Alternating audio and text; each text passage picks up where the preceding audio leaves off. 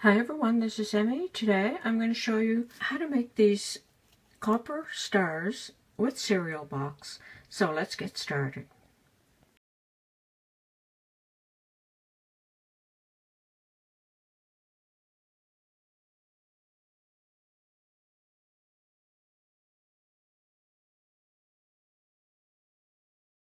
To make these stars, the first thing I'm going to do is glue 2 layers of cereal box cardboard together, and you can use Mod Podge or Elmer's glue. I'm just going to spread some glue on the cardboard, and sometimes if it's really shiny you need to rough it up.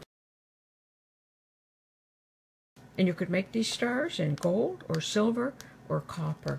Today I'm going to use copper. So you're going to paint both sides of the cardboard with the paint of your choice. And rather than just brush it on like that, I like to pounce it on like this. And that will give you a nice texture to the paint when it dries. And I've already gone ahead and done that.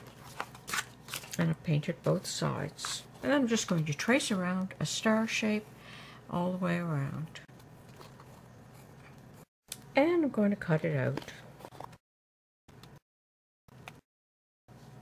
Like that. I'm going to take a map tack and puncture a hole. And now I'm just going to wrap some of this garland around.